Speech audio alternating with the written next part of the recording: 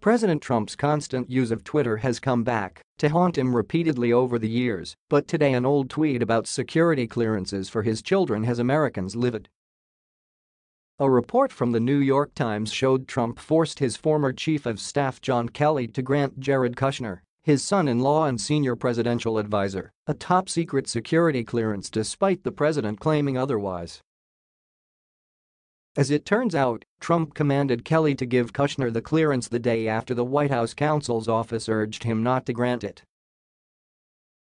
The order prompted two internal memos, one from Kelly on being forced to give clearance and another from then White House counsel Don McGahn advising he not receive the clearance, citing issues surrounding Kushner brought up by the CIA and other officials.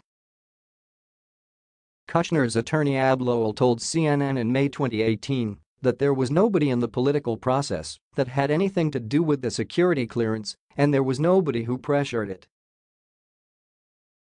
It was just done the normal regular way. While Trump and his associates have screamed over and over about the fake news stories his administration has had written about them, the American public isn't nearly as dumb as he wants them to be. Some people hilariously noted Trump's tendency to externalize his shortcomings through his tweets. Other Twitter users are understandably pissed and not in a mood to crack jokes about the contradictory tweet.